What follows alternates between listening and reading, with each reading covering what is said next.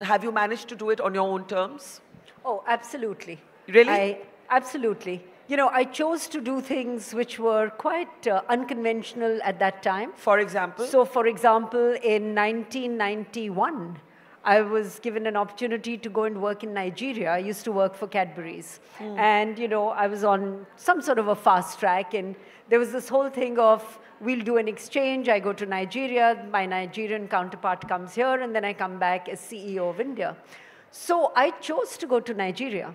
And I think, you know, you talk about being born into privileged families. I remember having a conversation with my parents over dinner and saying to them that, you know what, my country is Nigeria. So my mom looks at me and says, you want to go? I said, yes. They said, go. And that was that.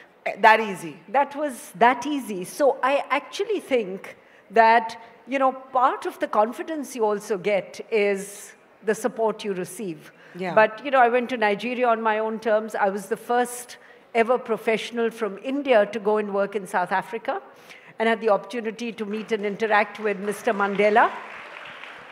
And that's a beautiful story in and of itself.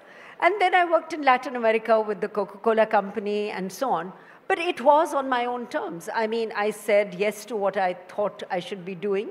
And I had no hesitation in saying no.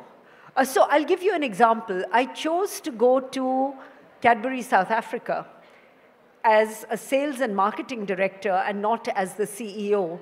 Whereas if I had come back to India, I would have come back as a CEO. You know, to me, the title was less important than the adventure and the experience I would get.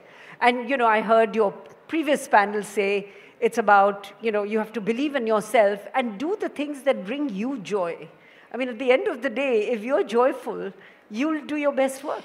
But here's the question, and that's to Sonali. Is it always that simple? Because if I look at your life, of course, everybody wants to live